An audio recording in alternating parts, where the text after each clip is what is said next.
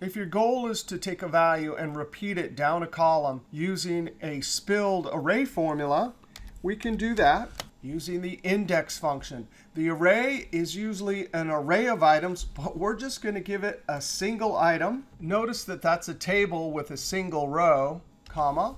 We need to tell index that the item we're looking up is in the first row, but we need to do it 22 times. So we use the sequence function.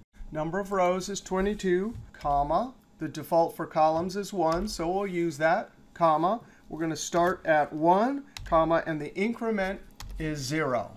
Close parentheses on sequence. If we evaluate sequence using the F9 key, there's our 22 ones looking up the first row in that table 22 times.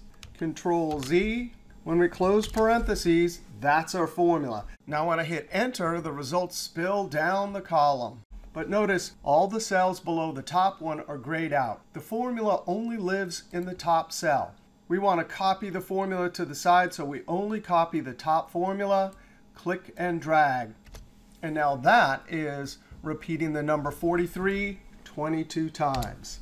Because we've linked everything, if I change this to 10, just like that, it updates. If this is not invoice 101, but 103, when I hit Enter, everything updates. Bonus number 1.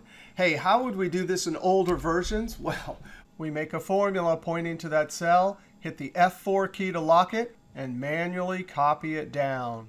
Or we could highlight all the cells in advance, and in the top active cell equals, there it is 43, F4 to lock it, Control Enter. Now that method there allows us to do something to an individual cell that contains an individual formula. If, on the other hand, you wanted to lock all those values in and not allow anyone to change individual cells, in the active cell we say, hey, there's the value. We don't have to lock it, but we have to enter it as an array using Control-Shift-Enter. And when you use Control-Shift-Enter, you have to verify that the curly brackets were put in automatically by Excel. Control-Shift-Enter is you telling Excel this is an array formula in older versions. And those curly brackets are Excel telling you it understood that you wanted to enter this as an array. All right, here's bonus number 2. If you needed to spill this all from a single cell, well, we use let to define the variable sequence.